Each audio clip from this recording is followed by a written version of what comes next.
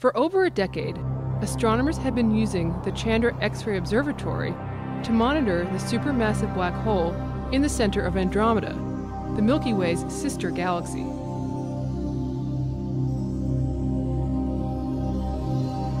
These observations have revealed that the black hole at the center of Andromeda was very quiet until January 2006, when it underwent a big outburst in X-rays. Since then, it's quieted down again, but remains about 10 times brighter in X-rays now than before 2006.